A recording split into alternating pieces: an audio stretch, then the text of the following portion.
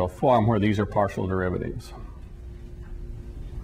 And in that kind of a coordinate system, if you manipulate the Einstein equations that I have not written down, by technique similar to what I did to derive that formula, you get the analogous formula with the stress energy pseudotensor for the gravitational field, which involves derivatives of the metric coefficients,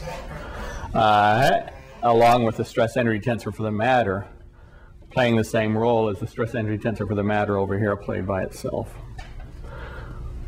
And then it's a mathematical, a page of mathematical calculations to go from here to this same formula over there involving the mass quadrupole moment. So how many lines in Landau-Lifshitz does that take? Landau-Lifshitz gives the entire argument in about 2 or 3 pages. And the number of pages of papers that were written about this topic in the West over that period of time was, I would guess, 10,000. So, well, yeah, that's interesting. Yeah. Now, I should warn you in connection with this that my standards for levels of rigor are not as high as some people's. I'm a physicist and not a mathematical physicist and not a mathematician. And so I think there are those in the mathematical physics community who, having read Landau and Lifshitz and having perhaps understood it as it was meant to be understood, were still not satisfied. Okay.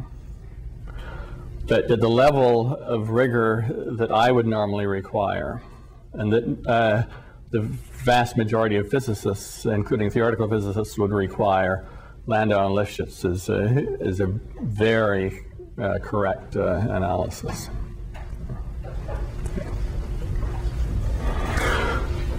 Okay, so henceforth, without going through the details of that, just having told you that that's how it goes, henceforth we will use these formulas to compute gravitational waves from slow motion sources, usually slow motion weak field sources. And this, in fact, is the leading order term in a multipolar moment expansion, as I discussed in the introductory lectures.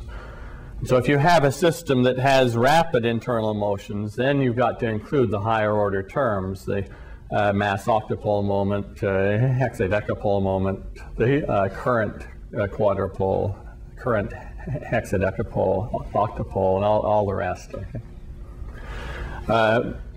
But even for a highly relativistic, very fast internal gravity system, if you want a quick order of magnitude estimate, this formula is the thing to use. Now, there can be circumstances where the mass quadrupole moment is suppressed and higher order moments dominate.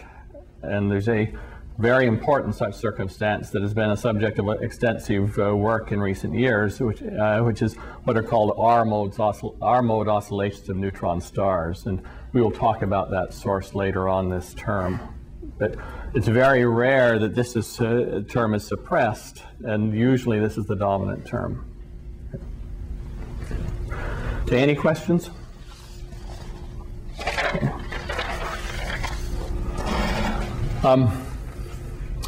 Okay, then I want next to begin a discussion of propagation of gravitational waves through the real universe with all its lumps and space-time curvature and matter. I'm going to begin by a discussion of propagation through vacuum, and I will on Wednesday, in the latter part of Wednesday, and on the problem set, we will deal with interaction with matter. But I'm telling you now that interaction with matter turns out, as we will see, to be utterly unimportant so far as propagation from the source to the Earth is concerned. And so what we're going to be doing today is, for all practical purposes, the full story.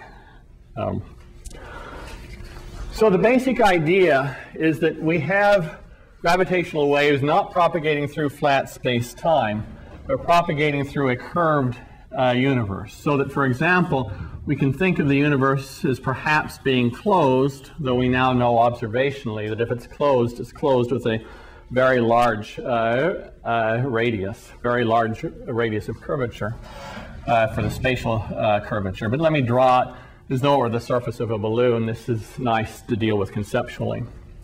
We have the gravitational waves propagating through, which means in this heuristic diagram, propagating as ripples on the surface of the balloon. And the key thing that you notice as soon as I have drawn this little diagram is that the wavelength of the gravitational waves, lambda, and the radius of curvature of the universe, r, differ enormously in length scale. That the wavelength is very, very small compared to the radius of curvature of space-time. You notice that, of course, this is the opposite kind of relationship to what I used when I derived the mass quadrupole formula. Over here I used the slow motion approximation, which said the wavelength was huge compared to the size of the source. So we typically are in a situation where you have a little tiny source, a pretty big wavelength, and then an enormously big universe. And that's the regime we normally operate in. And for the purpose of discussion of the wave propagation, what I really need is that the wavelength of the waves is small compared to the radius of curvature of space-time.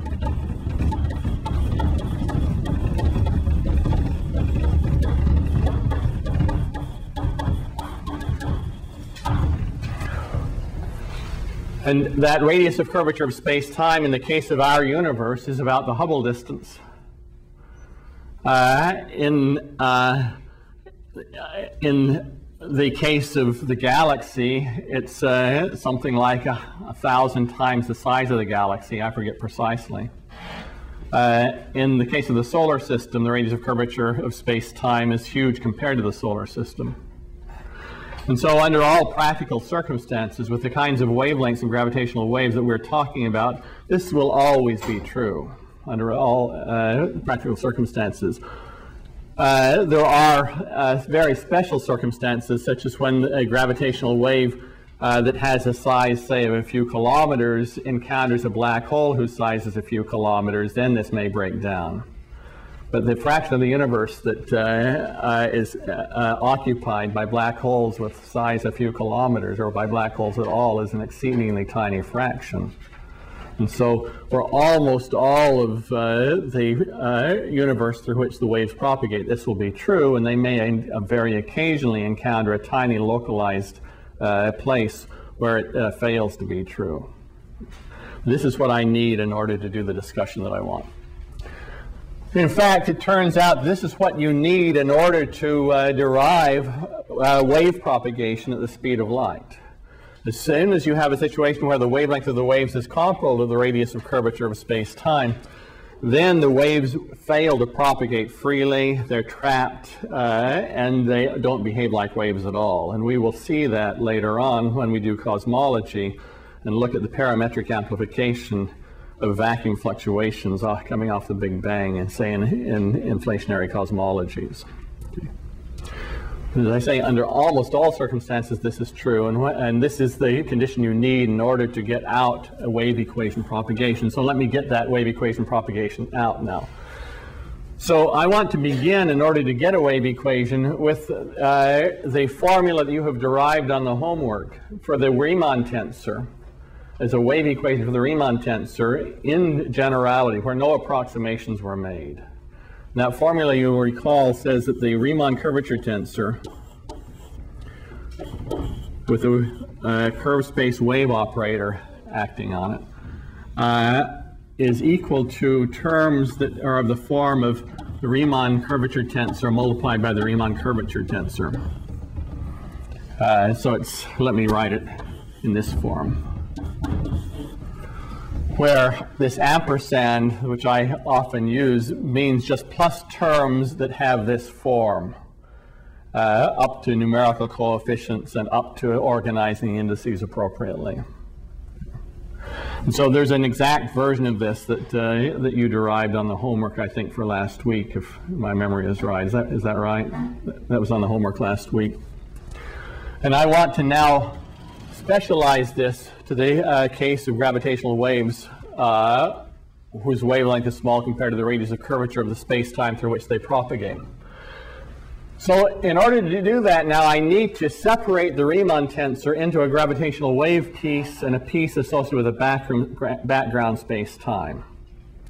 And the way in which I do this is to define the radius of curvature of the background space-time just to be equal to the average of the full Riemann tensor over scales somewhat bigger than a wavelength.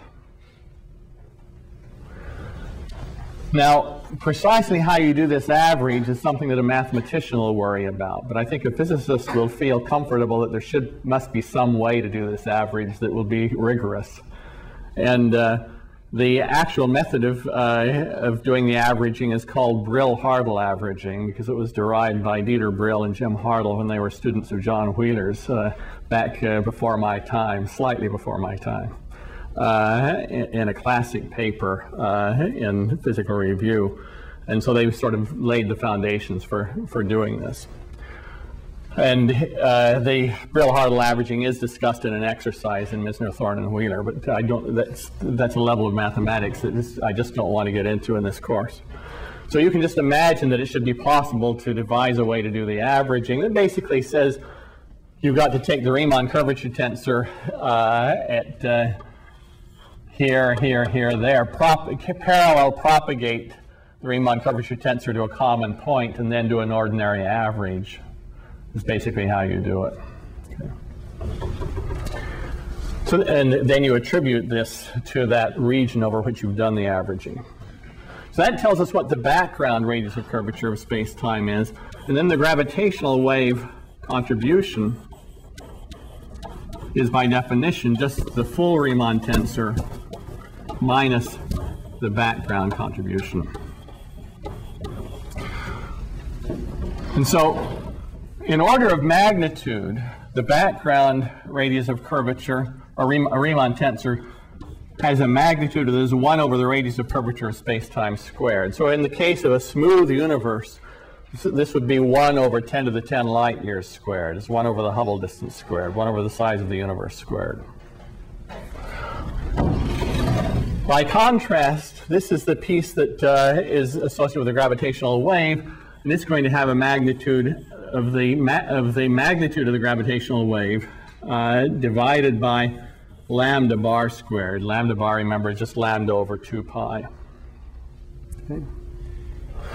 So let's just look at some numbers in the case of the universe. This would be 1 over, so a light year is about 10 to the 18 centimeters. 10 to the 10 light years is 10 to the 28 centimeters. So this is 1 over 10 to the 56 centimeters squared for the universe. For the gravitational waves that I think we're going to detect, this would be 10 to the minus 22 divided by the wavelength of the gravitational waves, which may be 1,000 kilometers or so, something like the size of the Earth in the case of LIGO. Take lambda bar, 1,000 kilometers. So 1,000 kilometers is 10 to the 8th centimeters squared. So that's 10 to the minus 2 minus 16. That'll be 10 to the minus 38 reciprocal centimeters squared. You notice that the curvature tensor associated with the gravitational waves is big compared to that of the curvature of the universe in this example. Just in this example. Even though the gravitational waves are very, very weak. It's big because despite having a tiny amplitude, the wavelength of the waves is also quite small compared to the size of the universe, and that compensates for the tiny amplitude. So while you might have thought the way you want to analyze gravitational waves in a circumstance like this is you just treat the waves as having a curvature that's tiny compared to that of the universe, and you linearize in that way, that's not going to work, because the curvature associated with the waves is, in this case, big compared to the curvature associated with the universe. And so, in fact, to do a mathematical analysis, the mathematical analysis is an expansion at a different small quantity. The mathematics is basically what is called a two-length scale expansion.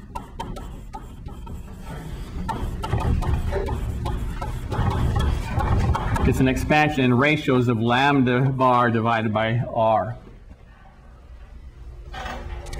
Two-length scale expansions are extensively used in physics and engineering, though often that fact is not brought out very clearly in physics classes.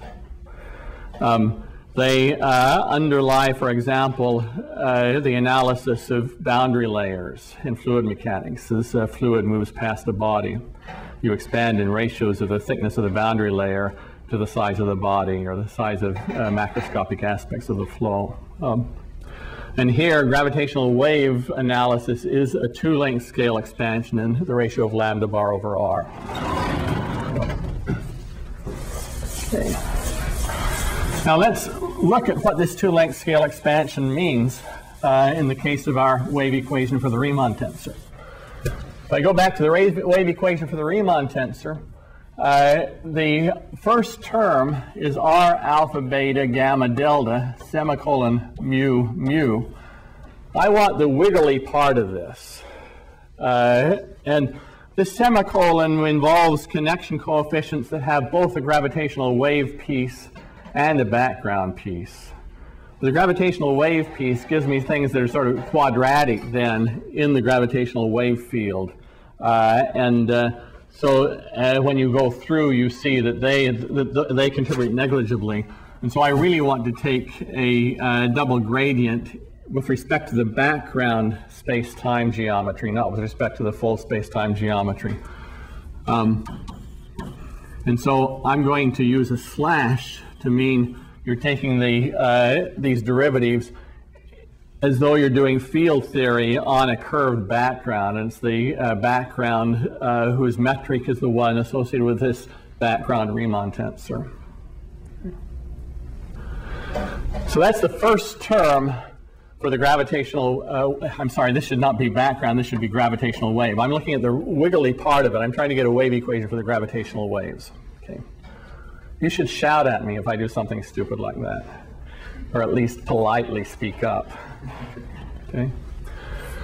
Okay, and then let's look at these terms. These terms, something that's quadratic in the gravitational wave field is obviously going to be unimportant. So what I need to be concerned about, most concerned about, is the gravitational wave piece,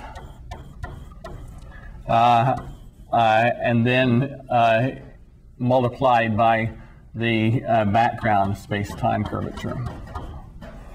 And that represents a coupling of the gravitational waves to the background curvature, and in fact it is that coupling that's responsible for strongly amplifying waves that come off the Big Bang in an inflationary epoch of the universe. Just this coupling. But we're in a circumstance where this coupling is unimportant, because if we look at the magnitude of the typical term in here, this magnitude will be the gravitational wave Riemann tensor divided by lambda bar squared, because there are two derivatives, and this gravitational wave Riemann tensor is varying on the length scale lambda.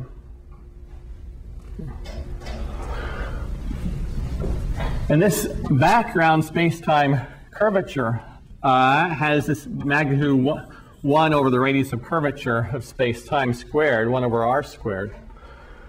And so we have the first term looks like gravitational wave Riemann over lambda bar squared. The second term, gravitational wave Riemann over r squared. And so the second term is negligible by virtue of our two-length scale expansion, our two-length scale assumption that this is small compared to 1. So this guy is big and that guy is small. And so what we do is we throw away the curvature coupling term. It's negligible when we are in this short wavelength limit. Could you say again what that slash is? Or maybe okay. What would the connecting coefficients look like? Okay, so let me go off. I was going to need this in a minute. I'll go off and do it right now. Suppose that I do for the metric the same thing as I have done for the Riemann tensor. So I want to go into a coordinate system that's as smooth as possible, so I don't have any artificial ripples in the metric coefficients. So in a coordinate system that's as smooth as possible, I can write G alpha beta background is the average of G alpha beta over a few wavelengths of the gravitational waves. I can then write the full metric as being G alpha beta background plus a gravitational wave contribution, which I will call H, because if I were in a local Lorentz frame of the this would be the flat metric, and my perturbation away from the flat metric I've called H before. Okay. So the slash means the gradient or covariant derivative computed using the background metric, whereas the semicolon would be using the full metric. And what I did was I said, I'm going to use only the background metric to evaluate this wave operator acting on the Riemann tensor, because the contributions that come from H are going to be very small. I've just asserted that. That come from, and so the difference between using this guy and the semicolon is an issue of including terms that are proportional to H. Why are they small? Because H is small. So H is like 10 to the minus 21. And so when you go through, the fact that H is tiny means those contributions will be negligible. Now, if you really want to do this all, you can do it all and work out the full details. It would just take me 3 times as long if I were to do it at the board, but that's the key idea. So the bottom line is that we get a wave equation that says that the gravitational wave contribution to the Riemann tensor satisfies a wave equation. This is in vacuum, of course. All this was in vacuum. Satisfies the wave equation in the background space-time. So it propagates as though it were just a field living in the background space-time. Let me go back and make one other remark that I should have made earlier when I talked about the relative magnitudes of the actual Riemann curvature tensors in the 2 cases. The situation is very much like the situation on the surface of an orange. On an orange, the amplitude of the little bumps is very small compared to the size of the orange. But the radius of curvature of the little bumps, have strong curvature. The curvature of the little bumps is a much stronger curvature than the curvature of the orange, even though the height of the bumps is tiny. Okay. And so the curvature of the bumps being big compared to the curvature of the orange is like the gravitational waves being big compared to the background in terms of Riemann tensor.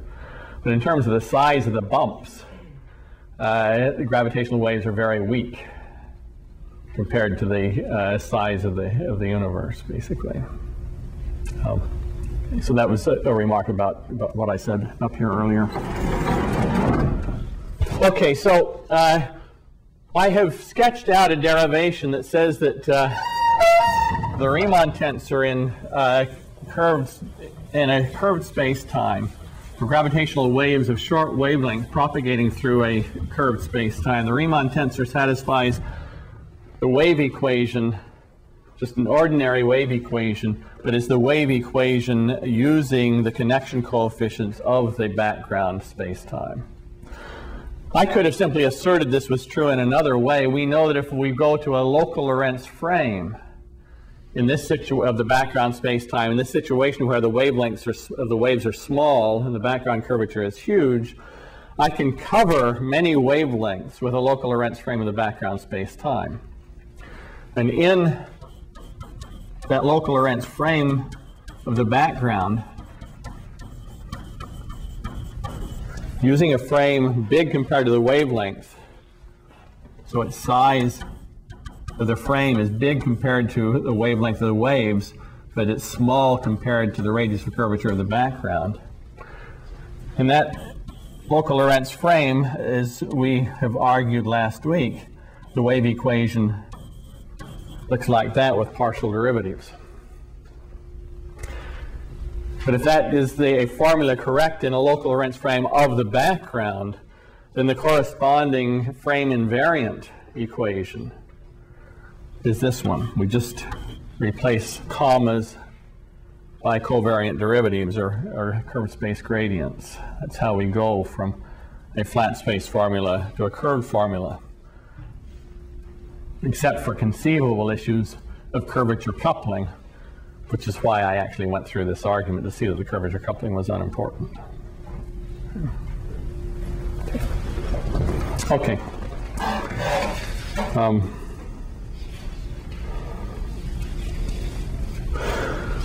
So in order to analyze this wave propagation, I actually don't want to use this version of the wave equation. I did my argument this way because doing it this way I didn't have to worry about gauge issues. But it turns out to be easier to use a wave equation for H in actually analyzing the propagation than to use the wave equation for the Riemann tensor. And so what I want to do then is take my gravitational wave field, as I might call it, which is defined as the difference between the true metric and this background metric, where the background metric was defined as an average of the true metric. So that is my H. I want to take that, and I want to now impose Lorentz gauge conditions on it by wiggling my coordinate system appropriately so that I get then H alpha beta slash beta equals 0. So I'm now doing my mathematics just as I discussed with the Riemann tensor. I'm doing it mathematically as field theory on my curved background, where the slash then involves the connection coefficients of the background. Okay. So this is Lorentz gauge. It's 4 conditions because alpha has indices 0, 1, 2, 3. And I can achieve those 4 conditions by adjustment of my 4 coordinates.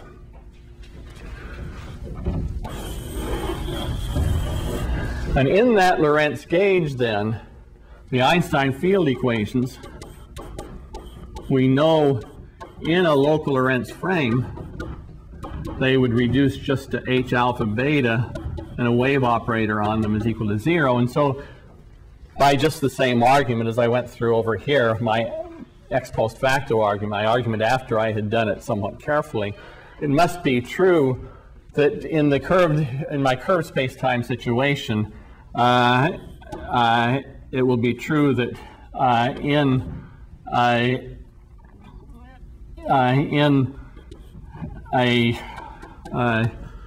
the full coordinates,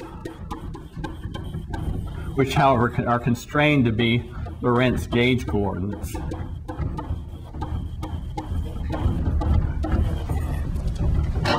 It must be true that the Einstein field equations become H alpha beta slash mu mu equals 0. And that's not at all surprising, shouldn't be surprising. If the Riemann tensor satisfies a curved space wave equation, surely the metric perturbation does. The Riemann tensor, after all, is basically going to be constructed by applying a couple of derivatives to the metric perturbation and then doing some appropriate symmetrization of indices. And so a wave equation on this guy is basically going to be equivalent to a wave equation on that guy.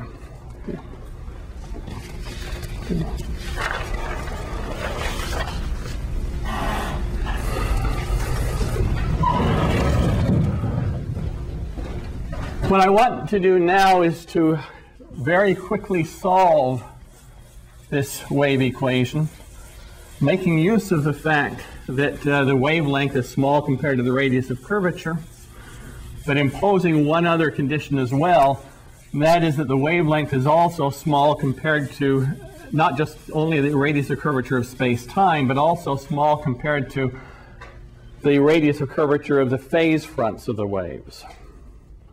So I want to imagine these waves propagating through my curved space-time. The phase fronts look like that. They have a radius of curvature L.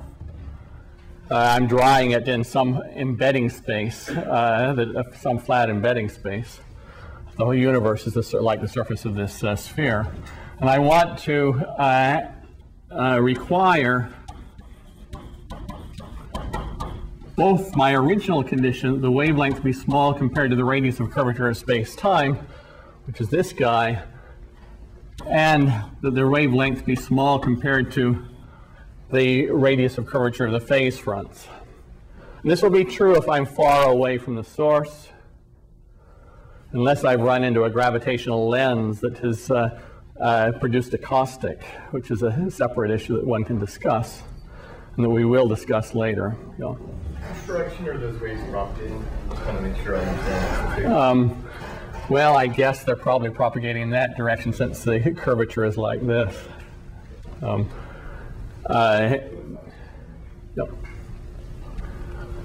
Though they might have gone through a lens and they might be propagating down and converging, conceivably, but all this is saying is that the waves are about parallel. They're about parallel. They're locally plane. They're nearly locally plane waves. Under these circumstances, I can search for a solution using what is often called the iconal approximation. So if you go to books on mathematical physics, you find general discussions of the iconal approximation. It's also sometimes called just the geometric optics approximation.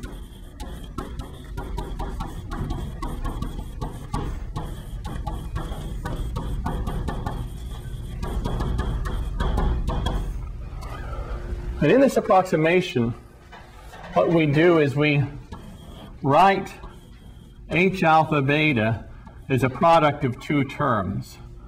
There is a slowly varying amplitude. This varies on the scale L or R or both.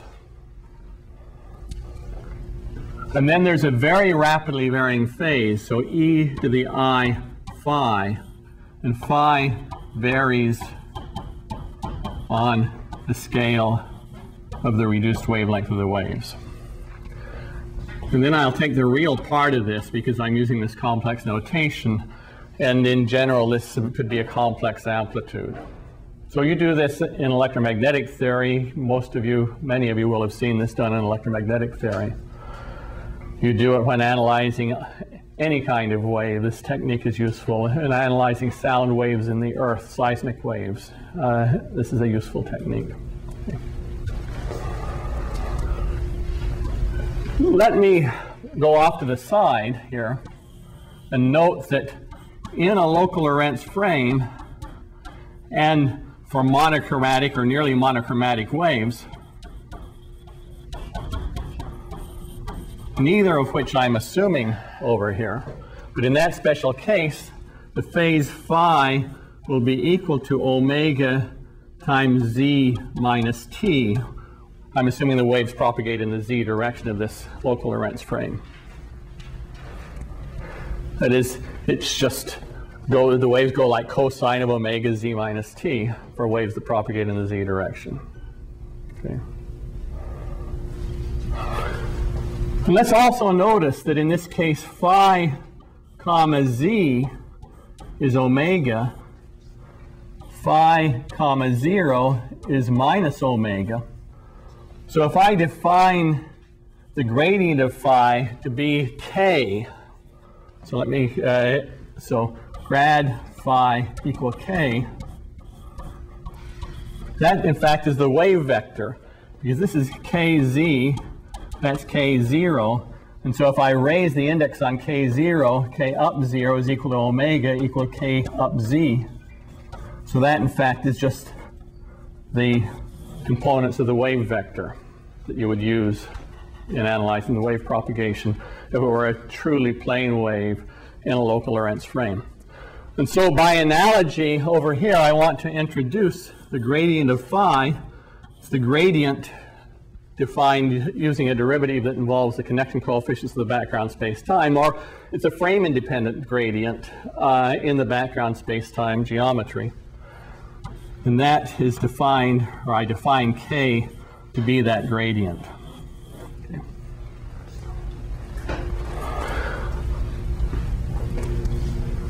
Now let's look at the consequences of the Lorentz gauge condition. Lorentz gauge condition, well, let me, in fact, because time is running out, what I'm going to do is tell you the result of a little calculation that I will do on Wednesday. Okay? So, and the key that underlies this is the fact that this guy is varying extremely rapidly, and so the wave vector is huge compared to 1 over L or 1 over R. A huge wave vector, high frequencies, iconal approximation. And using that, then, we can write out the consequence of Lorentz gauge and the consequence of the wave equation and collect terms by sizes. And it's basically an expansion, turns out to be an expansion in lambda bar over R. It's this 2-length scale expansion. We collect terms by sizes. When we do that, we see that H alpha beta slash beta equals 0 tells us that A alpha beta slash A alpha beta K beta vanishes, which says that the gravitational wave field is orthogonal to the propagation vector, orthogonal to the wave vector. It's transverse. This is a piece of the transversality that we have found when we did the analysis in flat space-time for weak waves. And the vanishing of the wave equation, or of the wave operator on H, is straightforward. In fact, I may not do it on Wednesday because it's so straightforward. I may leave it to you to do it. This implies two things. It implies that K is null. That's what you get at the leading order in this 2-length scale expansion. And at the next order in the 2-length scale expansion, you get that A alpha beta slash mu K mu is equal to 0.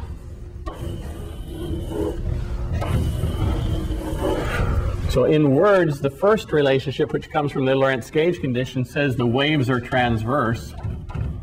They're orthogonal to the propagation vector. The second relationship says that propagation vector is null.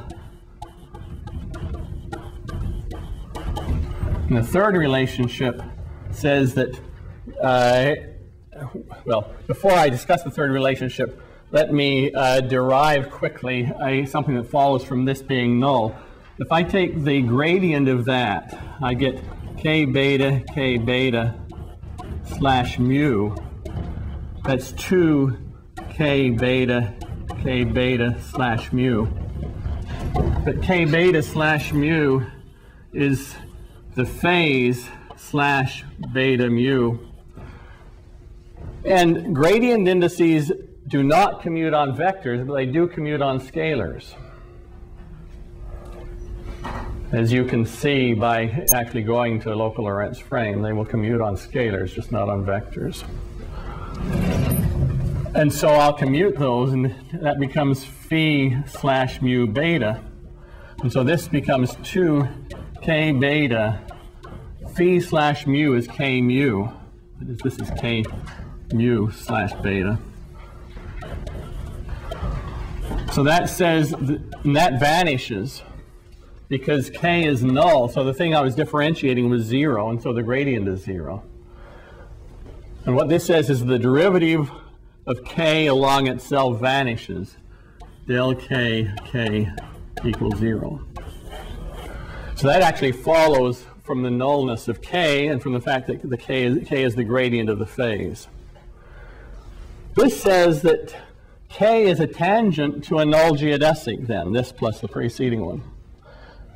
And what this says is that the waves are parallel propagated along those null geodesics. That says the derivative along k of A vanishes. And so this is what I will discuss on Wednesday. In this geometric optics or iconal approximation, the waves are characterized by this amplitude which is parallel transported along curves, and those curves are null geodesics. And that is precisely the same result as you would get for electromagnetic waves. And it is that, which is, I say, I'll discuss on Wednesday, which guarantees that for gravitational waves, as for electromagnetic waves, you can be gravitationally lensed by passing around the sun or past a galaxy or a star. You have gravitational redshifts, you have cosmological redshifts. All the phenomena of that sort that you have for electromagnetic waves, you have for gravitational waves. So we'll discuss it on Wednesday.